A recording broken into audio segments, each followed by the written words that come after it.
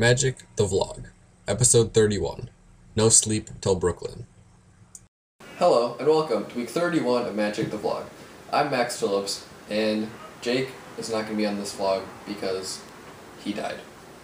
So, in this episode, I'm going to talk to you guys about 3 different things, each pertaining to Magic the Gathering. The first segment, we've got a few oversized cards that I'm going to show you. You may or may not have seen them before. They are a special release from Wizards of the Coast. I believe they're only given out to level 2 judges and above. After that, I've got a new little, not quite a full deck yet, but it's a little brew I've been working on over the past few weeks, ever since Return to Ravnica was spoiled.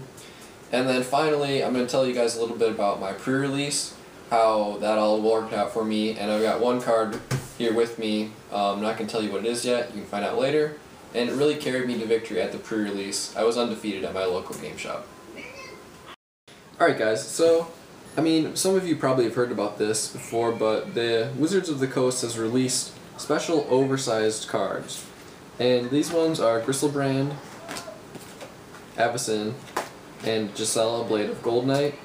So, the only way to get your hands on these is to be a part of the Judge Rewards program. And you do have to be level 2. Luckily, I'm level 3, so I'm able to access all these rewards. But basically what they are is just the same card as normal, except for it's oversized. And oversized just means it's larger than a normal Magic card. So you can't play it at F&M or you can't play it in any sanctioned tournament. But it's really handy for EDH. Like, when I show up to play my casual EDH matches at my local game shop, everyone's really jealous of my oversized cards, and I have decks for all these as my commander because they're all legendary creatures. So it's just a fun way to, show off your play skill, basically, and bring something fun to the table when you're playing casual matches. Hi guys, many of you know me as a very accomplished deck builder, and this is one of the recent brews I've been working on. It's basically what appears to be a green-white mid-range list, and it actually is a green-white mid-range list, so that's exactly what it appears to be. We have some lands down here. They're mostly dual lands. We've got Sunpetal Grove and Temple Garden. And then in addition to these dual lands, we have colorless producing Grove of the Burn Willows. This is one of the Selesnya pre-release promos for Return to Ravnica. So I played in that event and got Selesnya. Well, I played in one pre-release event and got Selesnya. I played in like 3 others and did different guilds.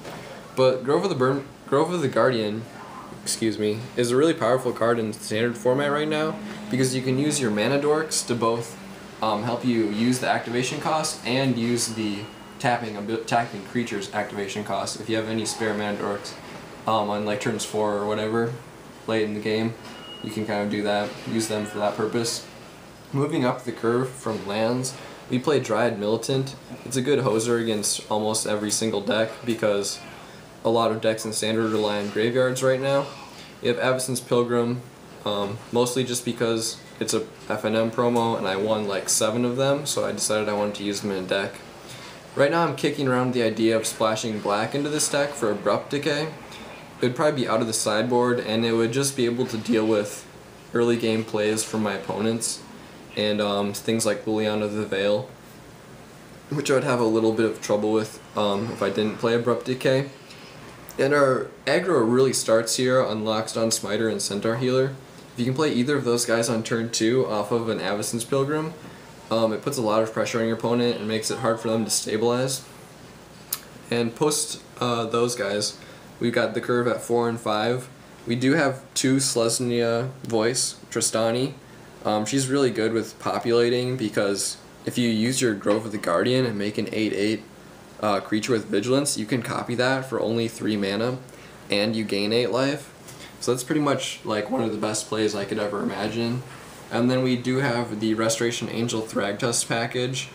Again, I have a lot of these promo Restoration Angels that I like to flash around, and Thragtusk is one of the best creatures to flicker with your Restoration Angel. And you can also flicker like your Centaur Healer to gain 3 life if you need it. It's a slightly worse play because Thragtusk gains you 5 life, but if you don't have a Thragtusk on the field, you can just go for the healer flicker. So over the next few weeks, I anticipate fleshing this deck out, and I'll probably play it at F&M and go undefeated. So as you guys all know, last weekend was the pre-release weekend for the set Return to Ravnica. It's going to be in Standard coming up here on Friday. Basically, there are 2 local game shops in Ames, Iowa, the city where I reside, and each of them runs a bunch of different events, so there are probably a total of 8 pre-release events that I could have attended over the course of this weekend. I went to 6 because I wanted to play each of the different guilds once, and then I did play Is It twice because I had a lot of fun the first time around. And basically, on Friday night at midnight, I played in one at Mayhem Comics and Games. And I opened Jace, Architect of Thought. And this card is pretty much one of the best cards in the entire history of Magic the Gathering as a card game. And basically, every single game that I cast it in the pre-release, it directly won me the game.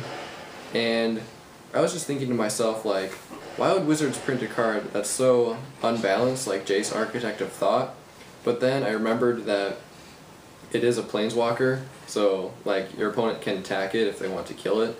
Which for some reason my opponents at the pre-release, they never attacked my Jace, Architect of Thought. I guess they're trying to mind game me, but the joke's on them because it actually turned out that they were getting mind gamed by me when I controlled Jace, Architect of Thought. So I was just going to talk to you guys a little bit about how Jace, Architect of Thought won me so many games at the pre-release. I did open him in the Friday midnight pre-release, and I opened him in Sunday pre-release that I attended. I was playing Azorius that time instead of Izzet. So yeah, I got 2 copies of him. That was nice this weekend.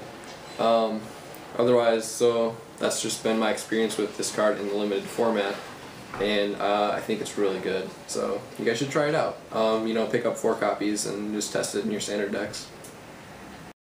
Thanks for tuning in this week on Magic the Vlog.